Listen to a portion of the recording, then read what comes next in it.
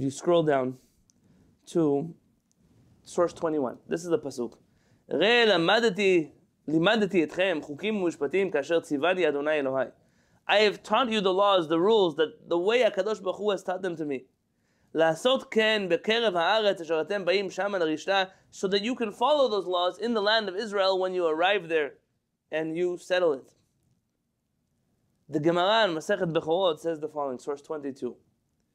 מנני מילי, אמר רב יהודה אמר רב דאמר קרא, ראה לימדתי אתכם. מה אני בחינם? אף אתם בחינם. Just like Kadosh Baruch Hu taught Torah to me for free, I will teach you Torah for free. Look in source 23. Tanya na mehache. The halacha is also taught in Beraita. Kasher tzivani Adonai Elohai. Ma ani bechinam, af atem bechinam. Just like HaKadosh Baruch Hu taught me the halacha for free, I must teach it to you for free. Uminayin shim lo matza bechinam shilamed besachar. And from where do you learn that if someone cannot find someone to teach you Torah for free, then you can even teach by giving payment? Emet keneh. It says that you should buy the truth. ומנין שלא יאמר כשם שלמדתיה בשכר, כך אלמדנה בשכר, תלמוד לומר אמת כנה ואל תמכור. Maybe you could say, look, just like this guy paid me to teach, I can charge other people to teach. No, you can't do that. It says that you could buy Torah, but you can't sell your Torah. You're not allowed to do such a thing. Source 24. In Masechet Nedarim.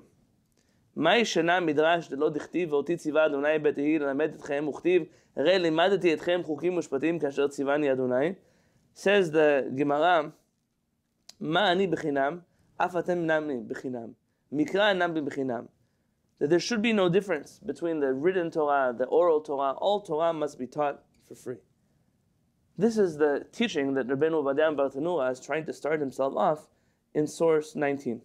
Let's jump back to source 19 and read from where he left off. There is a rabbinic precedent that we don't take money, just like HaKadosh Baruch Hu didn't charge us money, then also we don't charge other people money to teach them Torah.